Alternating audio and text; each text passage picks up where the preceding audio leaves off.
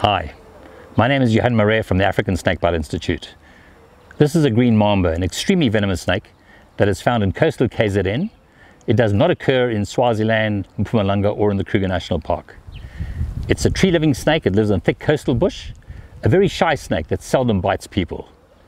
The venom of the green mamba is both neurotoxic and cytotoxic, so you could expect a bit of swelling as well as difficulty with breathing in a bite. Like black mamba and cobra bites, if you have someone bitten by one of these snakes, you need to get them to a medical facility as quickly as possible.